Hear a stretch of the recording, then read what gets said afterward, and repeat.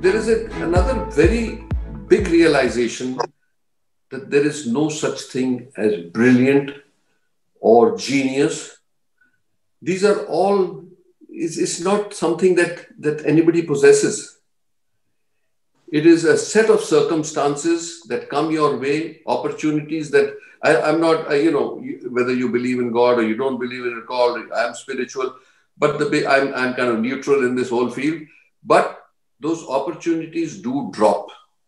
And there is some force in the world that gives you that opportunity. If you can take it, if you can grab it, you can then ride on it. And at every turn, if help comes and you don't recognize it, then of course you missed it. But if you recognize it, it helps you to go where you want to go. So it's like a radar of your personal radar. So what happened? I got a job in Philadelphia, Thomas Jefferson University, because I wrote to 50 universities, I got this job from there. Anyway, that was one of the centers why I chose, because it had heart surgery. There were not more than 15, 20 centers in the whole of the United States that were doing heart surgery at that time. I saw the drama of this whole, it was amazing. It'll take a long time to describe it, but I'll tell you, I was in a general surgery program. I went to my chief and I asked him, I said, who's the best teacher of heart surgery in the US or in the world by that time? Because it's only the US where heart surgery had started. So it came out, Frank Spencer at New York University. But why do you ask? He has a 5-year waiting list and he doesn't speak to foreigners. I swear, if he had not said the last sentence, life would have been different. I just latched onto that, went home, wrote a letter to Spencer saying that I come from India. There people are dying there. I want to learn everything. I want to go back to India. But I suppose it's all futile because you don't speak to foreigners. So that must have hit him, because it's like I called him a bigot, which was unknowingly, but I had. So he wrote promptly back. He said, no, that's not true. I love foreigners.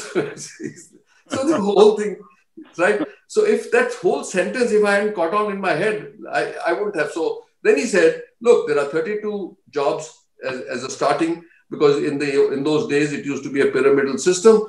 32 used to start, 4 would become chief residents, and only 2 would go to become heart surgeons. So he said 31 are taken from our own medical college and Harvard, which we have a collaboration with. There is 1 slot open. You can compete for that. So luckily, the guy who interviewed me asked me the question, which was my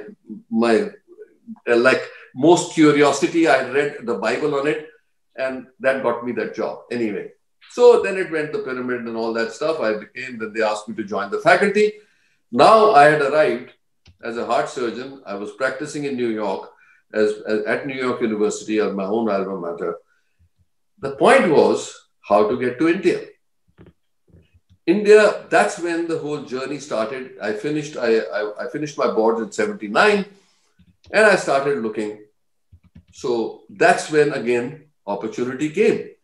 One day, Mr. Harinanda had come to New York. He knew my parents and all. He said, Naresh, I'd like to see your hospital and surgery also.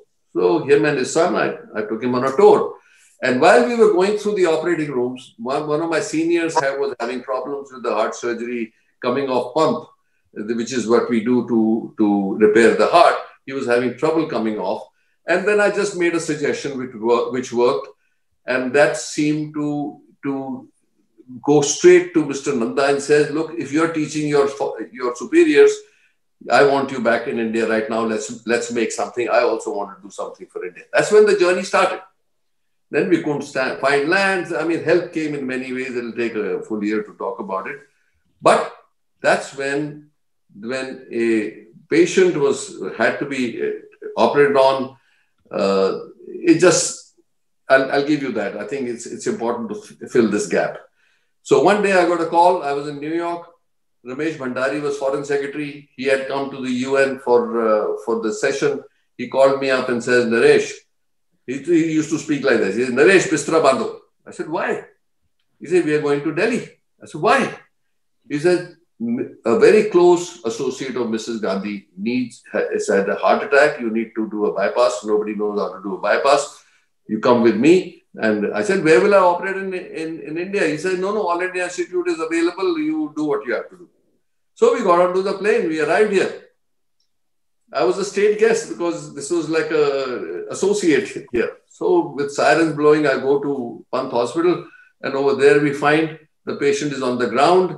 They are giving him his last rites, Tulsi and Ganga Jal and all that. That was the second turning point in my life, from which was like divine, you should call whatever. Now you can imagine my predicament is a big surgeon come from US to save somebody's life, and the guy's gone. So I just felt his pulse. He was still beating at 40 beats a minute, and you could barely feel his pressure. So I asked the chief over there, I said, do you have a pacemaker? I put it in, I turned it up to 90, his heartbeats, and this guy started waking up. He woke up, and then the family started to pull the tulsi out of his mouth and all that. It was like a drama which is still very clear in my head. Anyway, then we realized when we did his echo that his heart was functioning only 20%, and there was no way it could be done in India. So we flew him back to New York. I operated on him. He has survived. He came back and went to see Mrs. Gandhi with his traditional fistful of roses. And she said to him, she said, oh, Hare, you're still alive? I thought, I was told you're dead. So that's when she said, when Dr. Trehan comes to India, please bring him to me. That's how the journey started back, because when I gave her the whole spiel, she said, what do you need? I said, we need a piece of land, and she made it possible. So that was the starting point of the return journey. Then Escorts Heart Institute History. 6 years later, I built it from ground up, and I returned at that time. Now, this is now 88. Now we are 2003. We have created the finest heart institute you can comparable to anybody in the world, but no, that was not the important. We helped more than 100 other hospitals to develop heart institutes. We trained 200 cardiologists, 100 surgeons in those 18, 20 years that I was there. But in 2003, it became very clear to me, one thing, that India was, when I was growing up, was called a developing country, or underdeveloped country, sorry, then developing country, then almost developed, and suddenly in 2003, it became an emerging market. So puzzling, I felt that, look, they don't call us India because we are copycats. We are master copycats, including me. I went and learned something. I may have done many things when I've come back and maybe evolved it for India, but otherwise the origin is copycat.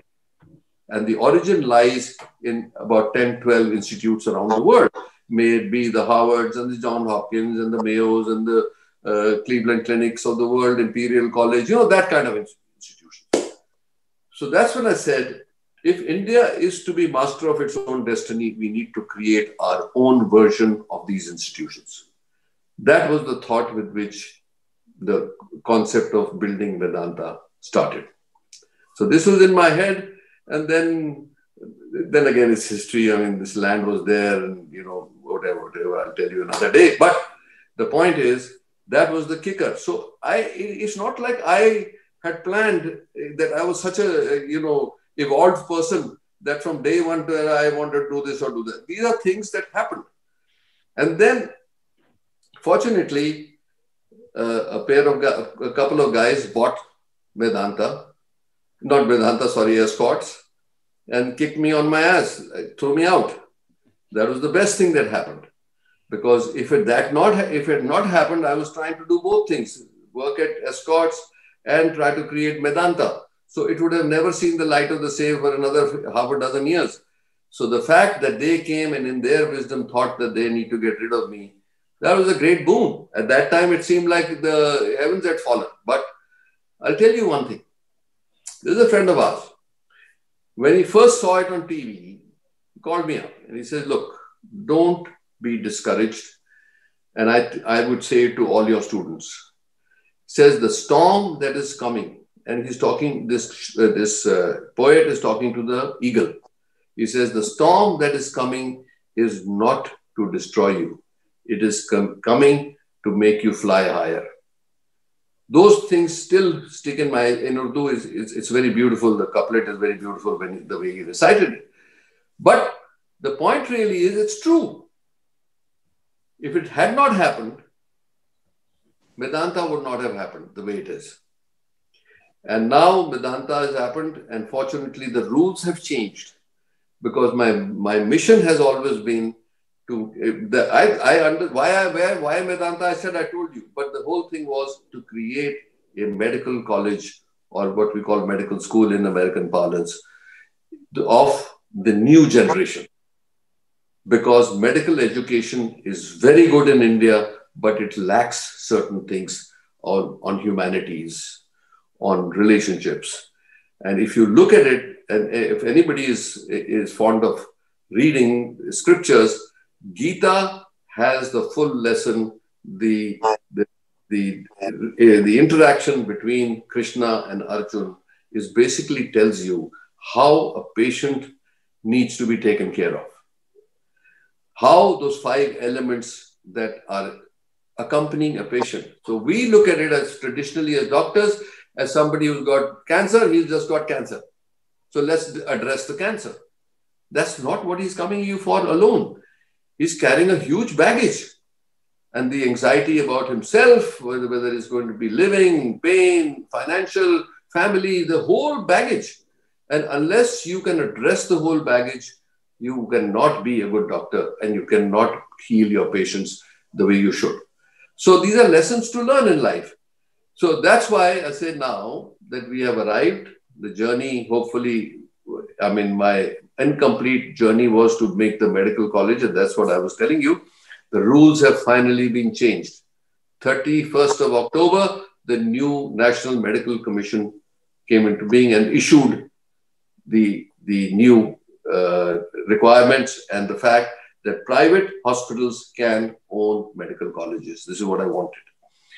Because otherwise, when you do it in a trust, people were surviving by taking capitation fee, all this. We didn't know, I didn't want to indulge in all that. So that's what we are doing right now.